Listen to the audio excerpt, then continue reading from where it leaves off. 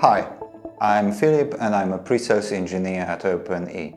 In this short video tutorial, I'm going to talk about how to configure self-encrypting drives in Open-E JovianDSS. As you probably know, self-encrypting drives are hard disk drives or solid-state drives that automatically encrypt and decrypt the data without user's input or any encryption software.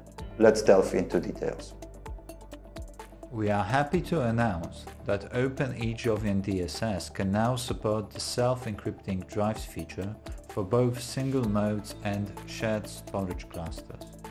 Now you can encrypt and decrypt drives data without the need for user input or additional disk encryption software. Our Open-E team can now provide this unique feature for your SSD or HDD drives if they support such a functionality, so you can benefit from the increased safety of your system.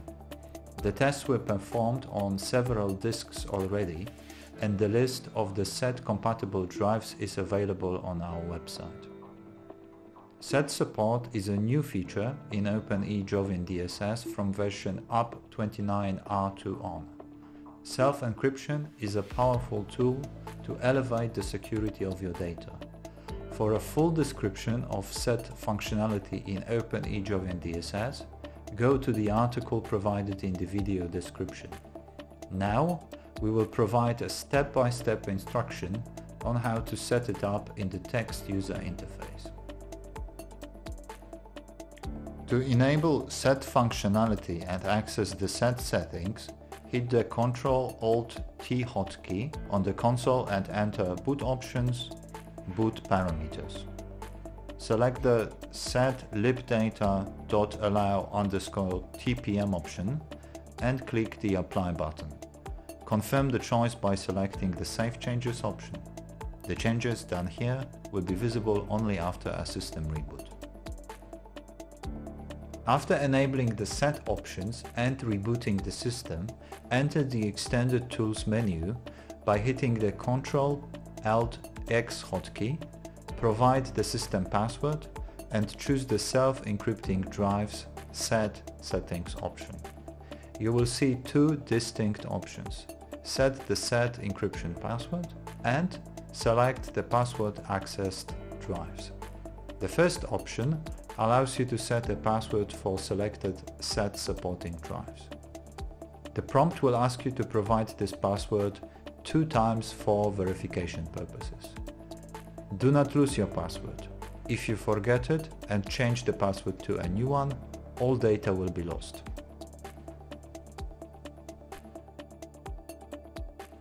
After setting the password successfully, you are allowed to choose the password accessed drives by choosing the second option, select the password accessed drives. There, Open-E JovianDSS will ask if the password should be applied to all disks or only to the selected ones. Choosing the first option will encrypt all drives that support SED encryption. The second option will display a table of disks that can be encrypted. Here, you can choose and activate SED for chosen disks by pressing the SED password access.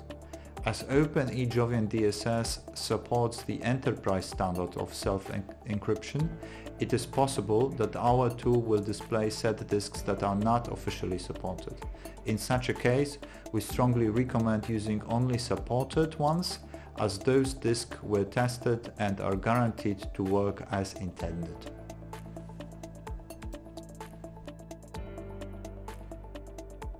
What is the procedure if you'd like to disable the SED functionality in text user interface?